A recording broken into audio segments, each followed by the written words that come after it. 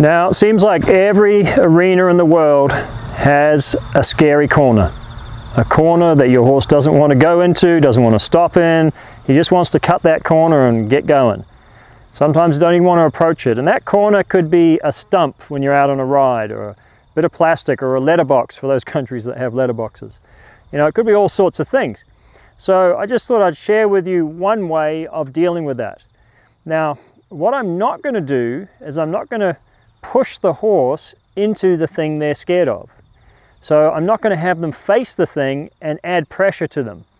If they're already skeptical about it, and every time they look at it, I put pressure on them, they're not going to like it very much. So to introduce them to it, I'm kind of going to do the opposite. So my goal here is to have him stop in the corner. But I'm not going to ask him to stop in the corner. I'm going to ask him to go forward along the rail, and if he needs to come away from the rail, then he will, and he'll cut the corner. And I'll just allow him to do that. I'll be on a loose rein. I'm not going to wear out my aids by pushing him over. I'll do that until he reaches the rail on the other side. He may cut out a little bit of the corner, or a lot of the corner, probably a little bit. And as soon as we get straight there, keeping in mind he's just turned right, I'm going to do an indirect rein and turn him left. And I'm going to release when he's looking in the direction of the thing that he doesn't want to go near. So I'm actually going to release and take pressure off him when he's looking at it. And he'll come out this way, and he'll come out to the left and go too far and cut the corner, most likely. Get to the rail. As soon as he's got to the rail where he's heading forwards, because he's gone left, I'm going to do the counterbalance, which is right. I'm going to turn him right through an indirect rein. So I'm doing it through a hindquarter yield. I get better control that way, and I release when he's looking at it. Well, at least that's what I'm going to try and do. So to start with here, we're going to walk along this rail. He's picked up on the corner. He's cutting the corner. Quite a bit more than I thought he would. So he's not real happy about that. So this could be that we get to the next corner before I get to do this. Okay, so we come over here. So wow, we've gone more than halfway along this rail. He went to the right. I'm going to go left, release. Okay, release as he was looking into that. Now he's going to come out here a little bit here. I'll try and be on this side of the camera. That may or may not work. So I'm ready to control, ready to correct if I need to, but I've still got a loose rein for now. So we make it here. We make it to the arena fence. He went left. I'm going to go right, and I release as he's looking down here. And he goes down a few more steps, okay, and then decides that he doesn't want any part of that. So, okay, he's going to come around here a bit. You can see he's getting up a little bit again. He's, oh, geez, I'm exposing that side to it. But now, yeah, we're a few meters from where we landed before, so we've actually made a lot of progress here. So he straightens up, left indirect, roll the hindquarters, release as he's looking here. What I don't want to do is release when he's looking out there, okay? Now he's going, oh, I got pretty close, but I can't get any closer. And he comes out, and you can probably see he's getting up on his toes a little bit there. He's not real comfortable with that whole deal. So we'll come along here. He's doing a pretty good job. He's come in a little bit closer, so that's quite typical. The two sides will not necessarily be even, so the path he takes going one way within his left eye may not be the path he can take with it in his right eye, okay, or vice versa for that matter.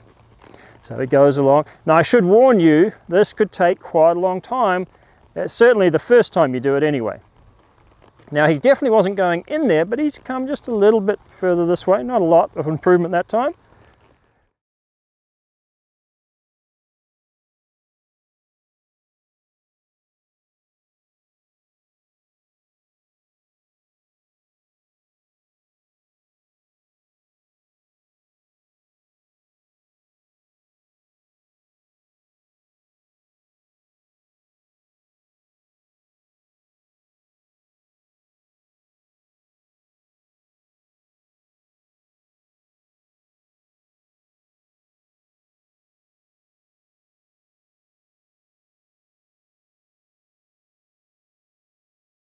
And all of a sudden you'll start making a lot more progress, and then that progress will double and double, and that's typically how it goes.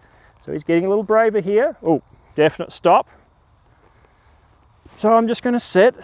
I'm going to do the same as I did back there. That's when things really started changing, is when we actually just sat there for a while.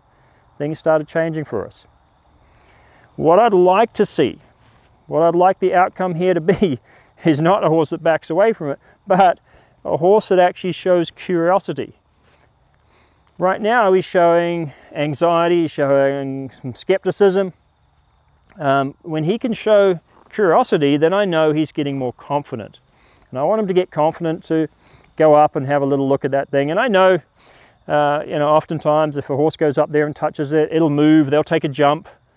And in the normal realm of horse life, what would happen is they'd take a jump, they'd run off, and then they'd come back again. Well, we don't really want them to run off and come back again, so we want to keep things a little more sedate than that. That's what they'd do on their own, but we want to just take it a little slower than that, okay? So we're giving them time to process. If I get in a bit of a hurry here, I could probably, you know, I probably could get this horse up there and next to it and standing next to it and that type of thing. And I'd do it with a lot of tension. I'd be teaching him under tension, and he would retain a lot of tension. And this is the type of thing that actually with this horse, I've really worked very hard to get out of him. It was very natural for him to hold a lot of tension. You know, very high head carriage, feet tending to move a lot. He would move his feet, then think about it later. I want him to start to get to a point where he thinks about it first. So we've been utilizing strategies of advance and retreat. We've been giving him lots of time to think, and it's working. The thing that I've never been regretful of is I've never been regretful for giving a horse time to think. I have at times been regretful for not giving them enough time to think. So well done, my friend. We'll just allow him to do what he's doing. Processing here a little. There you go, well done. Okay, and then I'm going to ask him forwards again. And if he's looking out here, he'll most likely go out here, but what would be ideal is if he went a little further forwards and then probably went off. But you might find he steps forward and shoots off to the right again. But we'll ask here.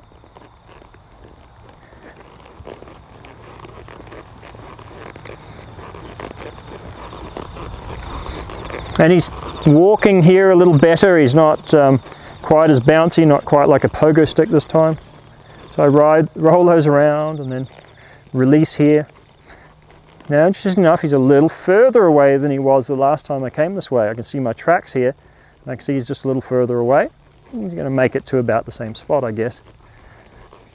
Get to about here, roll him round again.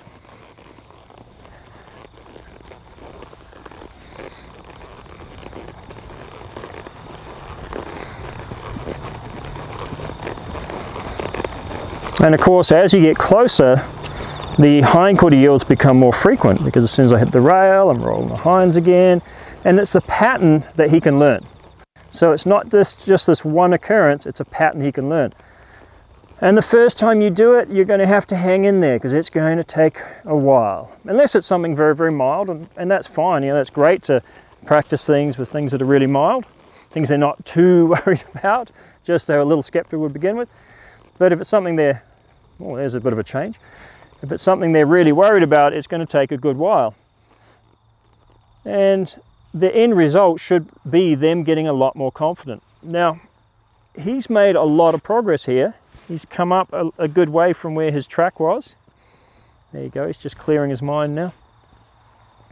And he's going to come up. So he's confident enough at least to approach and look at this thing in the scary corner. What on earth is that dragon there in the scary corner? And he's hanging out here a little bit. So you see, it was very different from pressuring him to approach. Pressuring him to approach the thing that bothers him. It's kind of the opposite, isn't it? I'm putting the pressure on when I yield his hindquarter around, and I'm doing it at a point where he can cope with that. So the response is actually quite good. On a horse that I have developed that yield on, the response is quite good. And then I can't go any further, but because you're not pushing me there, because you're not holding me in there, I can manage myself. So they're managing themselves at a distance of their choosing. If I bring them past that, I would have to do more managing myself. So I'd have to be managing my horse. So we're going to take a little bit of a shared role. I'm going to ask him to manage himself. I'm just going to set it up to where he can get closer and closer to these things.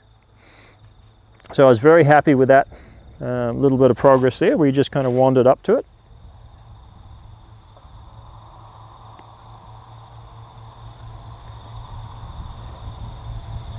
Who's your friend?